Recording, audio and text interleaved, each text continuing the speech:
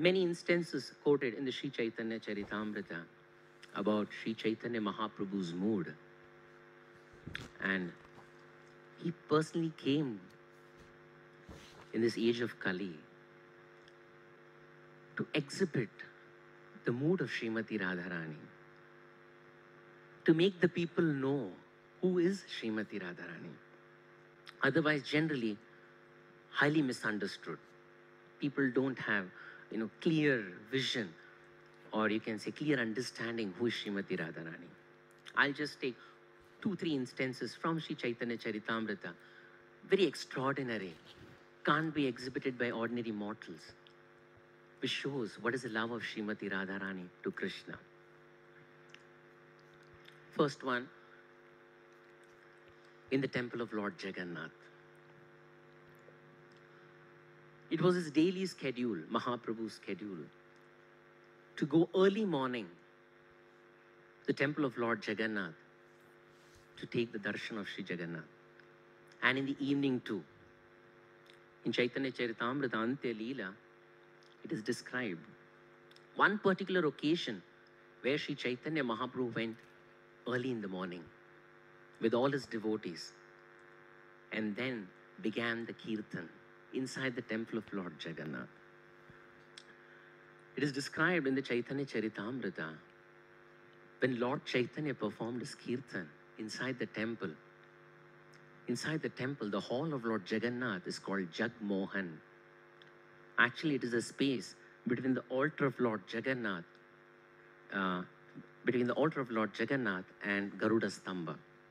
We can say from the altar of Gopinath to Prabhupada's Vyasasan, triple it thrice, you can triple the size of this hall, and that is the hall of Jag Mohan. Actually, those devotees have gone to Jagannath Puri, they know it. And Mahaprabhu started his kirtan. Kirtan reached a crescendo, and Mahaprabhu told Sarup Damodar, recite that verse in Odia. And Sarup Damodar Goswami recited that verse. May this head fall at the lotus feet of Lord Jagannath in this hall of Jag Mohan. And Mahaprabhu's ecstasy knew no bounds. He started shedding torrents of tears. As it is described in the Sikshashtakam, Yuga Yugitam Nimishena Chakshusha Pravrashayitam Shunyayitam Jagat Sarvam Govinda Virahenami. O Govinda, feeling your separation, I am considering a moment to be like 12 years or more. Tears are flowing from my eyes like torrents of rain. And this day Mahaprabhu shed tears like torrents of rain. It is described in the Chaitanya Charitamrita. All those devotees who were surrounding Chaitanya Mahaprabhu started floating in the tears of Sri Chaitanya Mahaprabhu. Now a material mind may wonder, is this not exaggeration? The devotees floating in the tears of Chaitanya Mahaprabhu in the hall of Jagmohan? No, it is not an exaggeration. Because this was the symptom of Srimati Radharani when she would pray to Krishna. When she would pray in the mood of separation, she would shed torrents of tears. This is one instance where devotees are floating in the tears of Sri Chaitanya Mahaprabhu. Second instance is, there are many instances, I'm just taking few,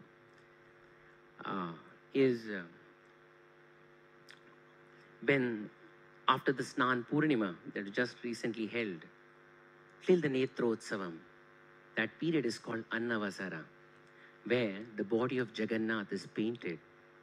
That time there is no darshan for any of the pilgrims. Feeling separation from Lord Jagannath, Mahaprabhu couldn't tolerate being in Jagannath Puri. He would go to Alarnath. And there in Alarnath, he would lie on a stone slab, just remembering Lord Jagannath, feeling the intense separation from Lord Jagannath. And then, because of this intensity, his body would be, it emit so much of heat that that stone slab would start melting. And even today, for all the devotees, for all time to come, that stone slab is still there, where Mahaprabhu would just remember Lord Jagannath, remember Lord Krishna, and the stone would melt. Now someone may say, is this not an exaggeration where a stone may melt? No, it is not an exaggeration. Because this is the mood of Srimati Radharani. When she would be there in Braj Bhumi, feeling separation from Krishna, when she would sit on a stone, that stone would melt because of that heat. This is the love of Srimati Radharani. Third instance is in the room of Gambhira. That was Mahaprabhu's residence in Jagannath Puri.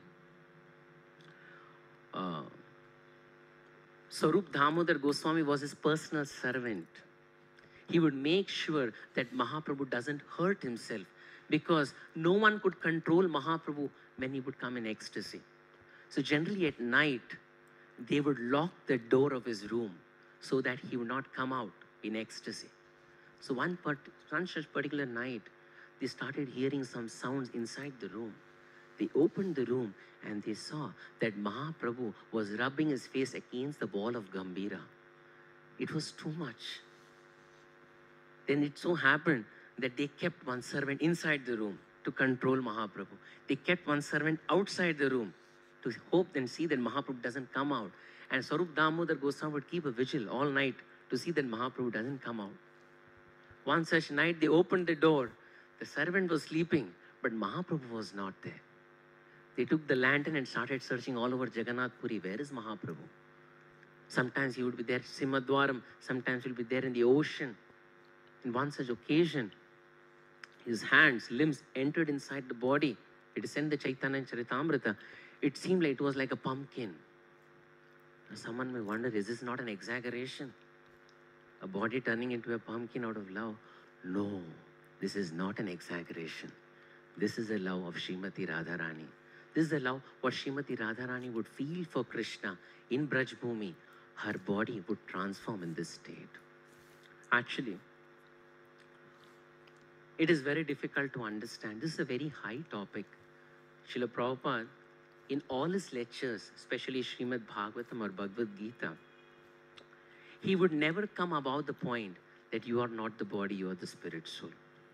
He would always, this material world is dukkhalayam asashvatam. You are not the body, you are the spirit soul. Chanting of Hare Krishna mantra is the only solution.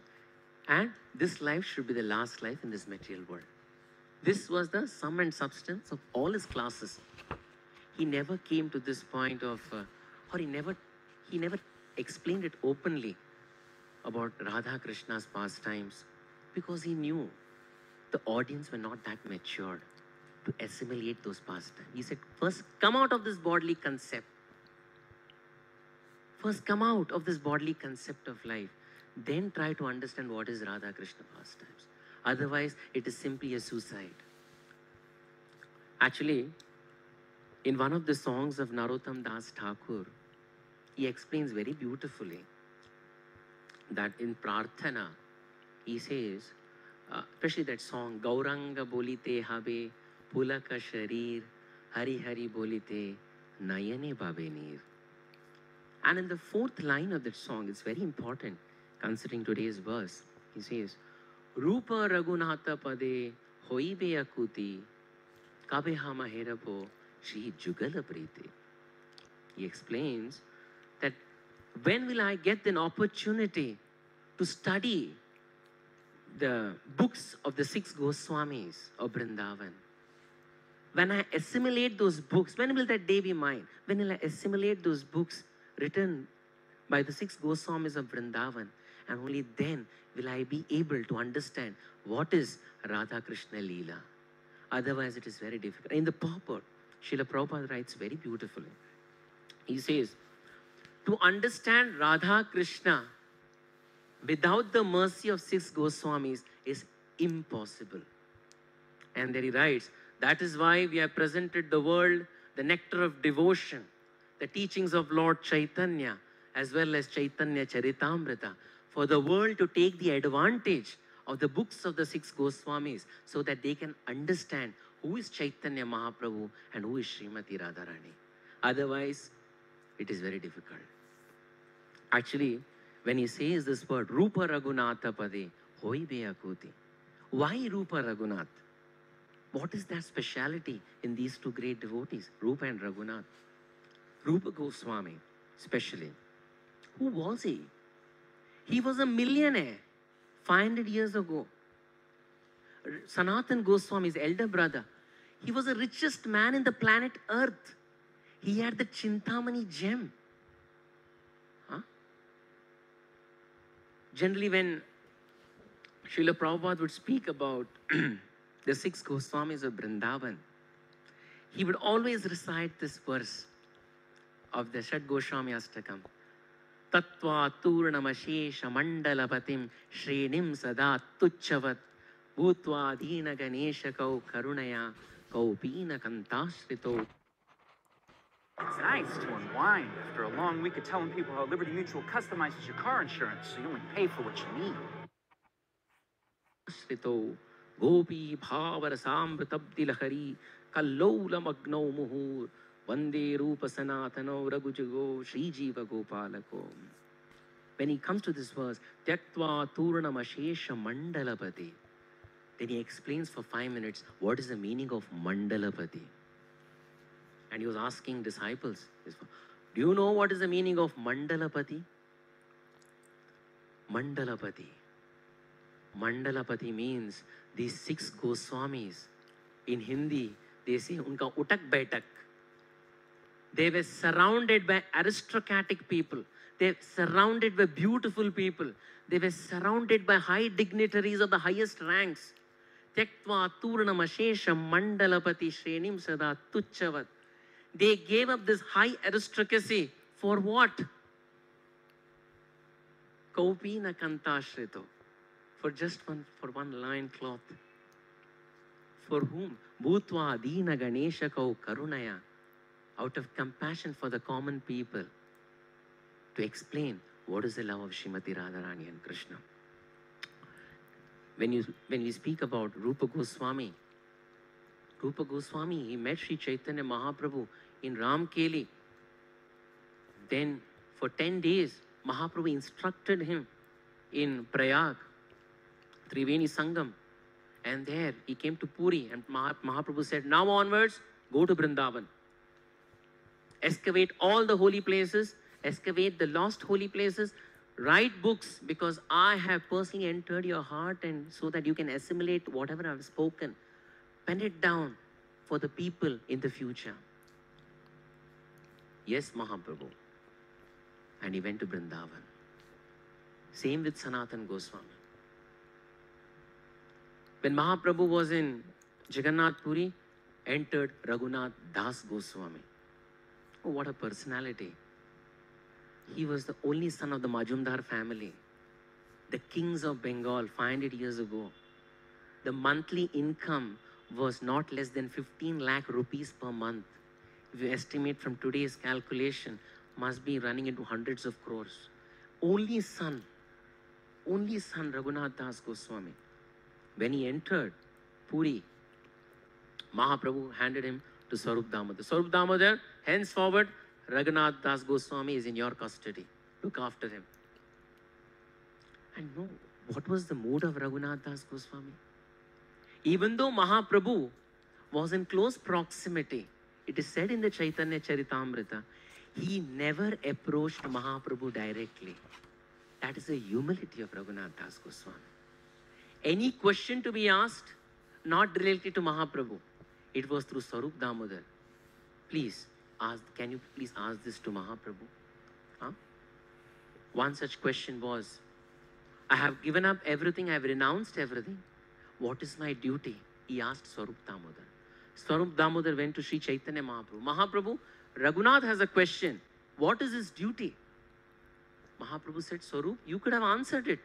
But since Raghunath has asked, I will answer the question. Listen carefully, Raghunath.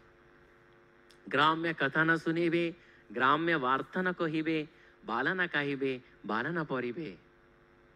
Never hear mundane news, never speak mundane news.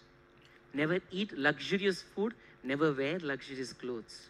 Always keep on chanting the holy name of Krishna in the mood of Trinada Bisunichena. That was the instruction.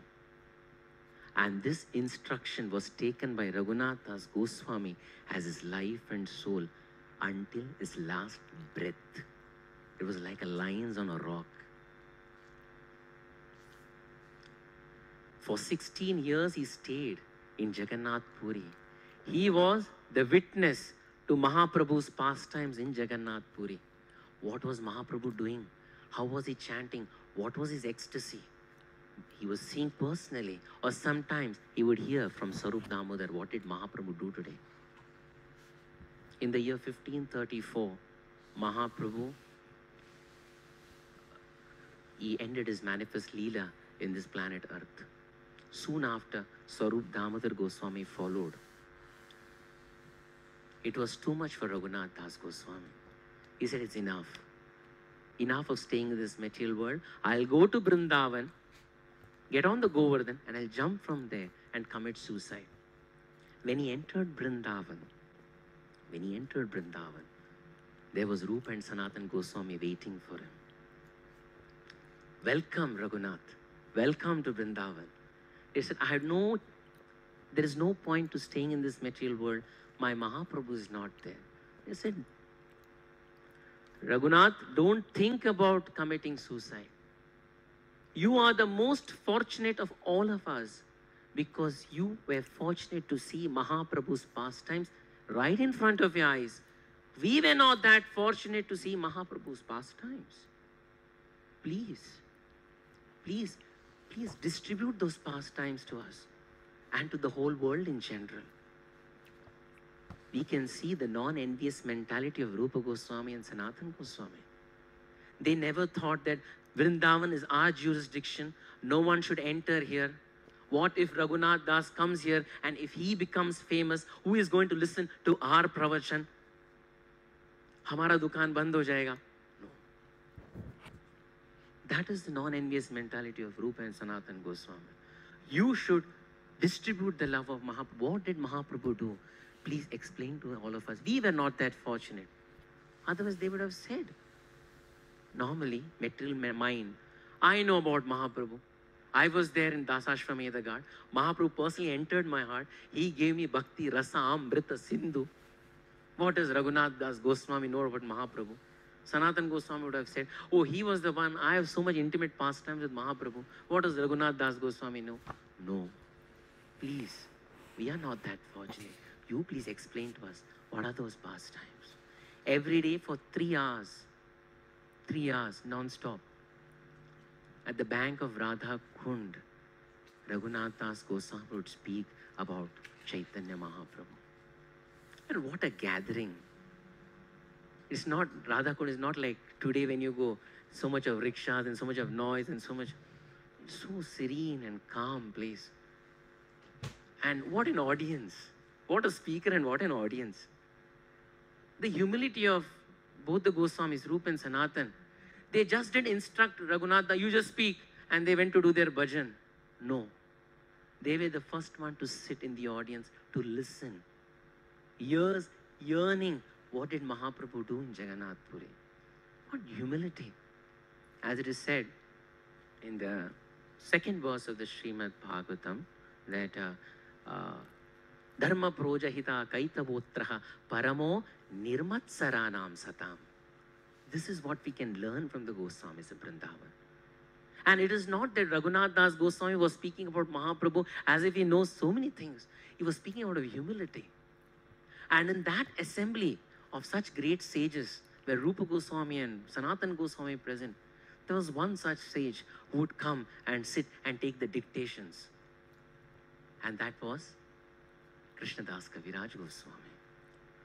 It was only because of Rupa Goswami and Sanatan Goswami's magnanimity, their non-envious nature, no prestige, no pride, no name and fame, that today we are able to sit here and speak something about Chaitanya Mahaprabhu. Had this Sabha not been called for, the world would have been deprived of the knowledge of Sri Chaitanya Mahaprabhu. This is Rupa Goswami. When Mahaprabhu, Chaitanya Mahaprabhu, ended his manifest Leela in Jagannath Puri, Raghunath Das Goswami was, he just curtailed his diet. He was only having milk and fruits. It is said, when Sanatan Goswami left, he took Samadhi. Raghunath Das Goswami gave up solid diet. He was only in liquid out of, sheer separation. He would have buttermilk only once in 3 days. Little bites. One time I went to this place where they had a bunch of roller coasters. You would Days. And when Rupa Goswami left, it was too much for Raghunath Das Goswami to bear. It is said he gave up drinking even water. That is the love of the Goswamis. It was not a competition, who can give a best katha and who can impress people. No. It was love among the Goswamis, which is, exemplary. Actually, in the same line, whatever Chaitanya Charitamrita, which Krishnadas Kaviraj Goswami had written, same mood. Srila Prabhupada translated it in English for the English-speaking world. It is said, actually, it was a Radhashtami lecture in London in 1968. And Srila Prabhupada was giving a lecture on Radhashtami, on Srimati Radharani. For the first half of the lecture, it was only, you are not the body, you are the spirit soul, you have to get out of this material world, and dukkhalayam asashvatam, and 3 modes of material nature, you have to just get above these 3 modes of material nature and take the shelter of Krishna. There was no mention of Srimati Radharani. At the end of the talk, he said, so today is Radhashtami. And he said, we should worship Srimati Radharani in the mood of the Goswamis of Vrindavan. How Goswamis worship Srimati Radharani, that is how, being Rupanugas, we should follow in their footsteps. And then he said, the greatness of the Goswamis. He said, never in their lives the Goswamis of Vrindavan ever declared openly that they have seen Krishna. Never in their lives they ever said they had seen Krishna. That was the plus point of the Goswamis. He said they were serving Krishna in so much of intensity that Krishna was hankering to see them. Oh, where are my devotees? And then he said to the crowd, so our devotion should be in that intensity. People come and ask me, Swamiji, have you seen Krishna? Can I see Krishna? I say, do devotional service. Serve the Lord in such a way that Krishna comes and sees you. Then Srila Prabhupada went on further. It's very important for all of us. How can you serve Krishna? How can you serve Krishna? And Prabhupada said, you cannot serve Krishna with your eyes. No. Not even with your ears. No. But there is one part in your body by which you can serve Krishna. Can anyone tell me what is that part which Srila Prabhupada mentioned by which you can serve Krishna? Tongue. This he is saying on the day of Radhashtami in 1968. By this tongue, I request all the devotees, he told the audience, by this tongue, with determination, if you do only these 2 things, first, with this tongue, with determination, let it only chant the name of Krishna. And with this tongue, you should only describe the glories of Krishna. That's all. Make it a determination. And with this tongue, with determination, only honor Krishna Prasad. He repeated it twice. With this tongue, you only chant Krishna's name, discuss about Krishna, and with this tongue, only honor Krishna Prasad. If you do these 2 things only, this is Srila Prabhupada's words, very soon you will see Krishna face to face. You will realize Krishna's presence. I guarantee it. And devotees went, Hari Bol. And even I felt, will there be anything simpler than this? It is the essence of all the 4 Vedas, the 18 Puranas, 109 Upanishads, Itihasas, Vedanta Sutras, everything. Thus, this 2 sentences, with this tongue, you just chant Krishna's name, and with this tongue, you just honor Krishna Prasad. You will see Krishna face to face. Generally, this is Srila Prabhupada's mercy. Because of his encouragement, this movement is still going on. Because of his encouragement, yes, you will get Krishna. You just keep on doing it. Even though the path may seem to be very, it is testing your patience, but still don't give up this moment. You will. Sometimes when devotees would approach Srila Prabhupada and say, Prabhupada, I am not a pure devotee. You know what is Prabhupada's response? He would not sympathize with this person who comes and says, I am not a pure devotee. Many times this happened with the disciple. Prabhupada, I am not a pure devotee. You know what is Prabhupada's response? Why are you not a pure devotee? Prabhupada, I don't have taste in the holy name of Krishna. Why are you not having taste in the holy name of Krishna? Prabhupada, I cannot become like you. Who is stopping you from becoming like me? You should be better than me. Because he never sympathized with this excuse of not becoming Krishna conscious. He would always say, who is stopping you? Prabhupada, Maya is very strong. Why are you not stronger? This is Srila Prabhupada. Encourage me, encourage. Because if even one word he says, yes, this devotional life is very tough, who will take this movement? Already the founder Acharya has declared it is very tough. So it is tough. No. It is, do it. You will get it. I guarantee it. You will get it. This is called a leader. He increases. You can say he'll never make his followers lose their heart. No, you will get it. In Hawaii, there was one temple president, and he had the habit of misbehaving with the devotees. And Srila Prabhupada came to Hawaii. And this temple president was a big donor also to Srila Prabhupada. He would give a lot of donations.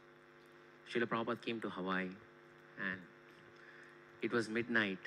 This temple president came to the airport. He invited Srila Prabhupada. Prabhupada came. And in the middle of the night, as usual, Prabhupada would keep writing the Bhagavatam. In the middle of the night, he called his personal servant. He said, call the temple president.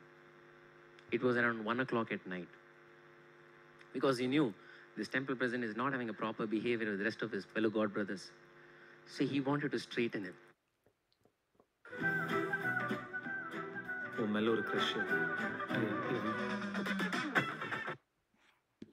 Straighten him.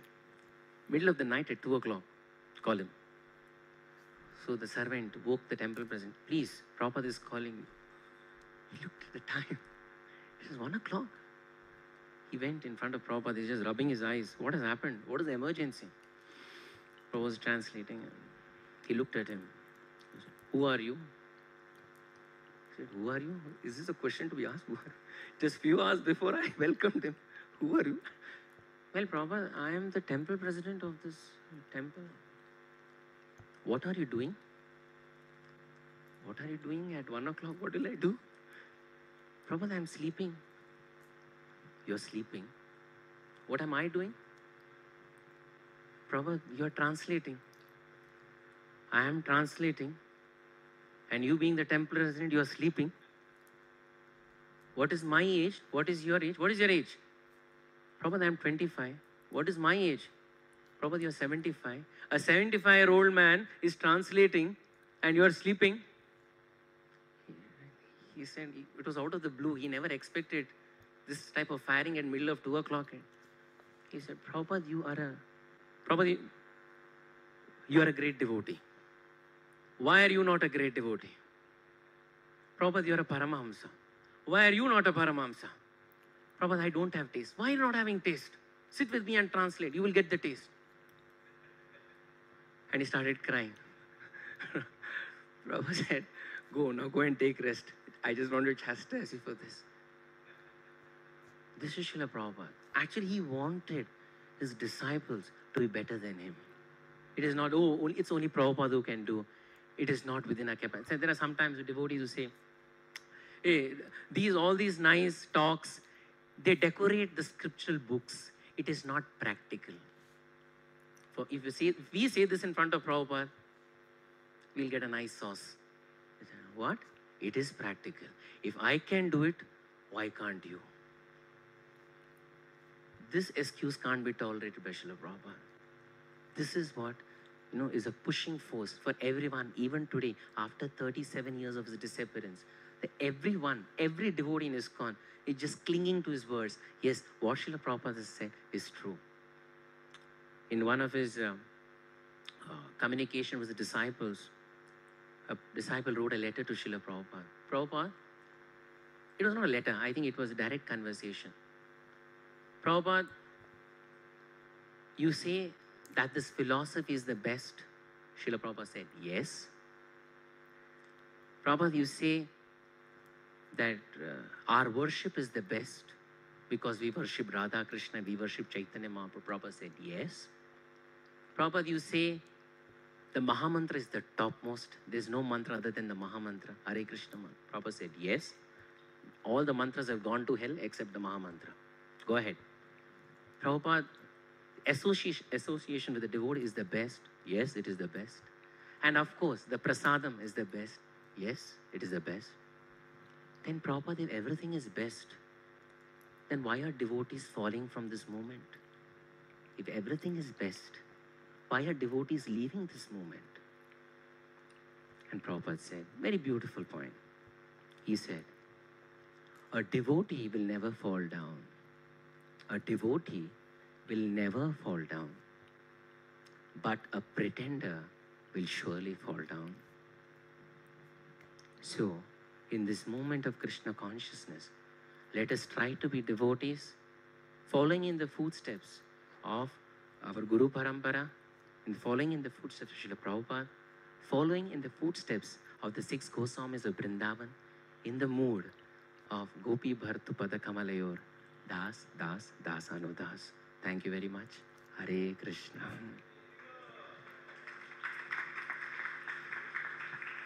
Any questions? Any comments? Granthra Srimad Bhagavatam ki jai. Srila Prabhupada ki jai. Ananta Koti Vaishnava Vrinda ki.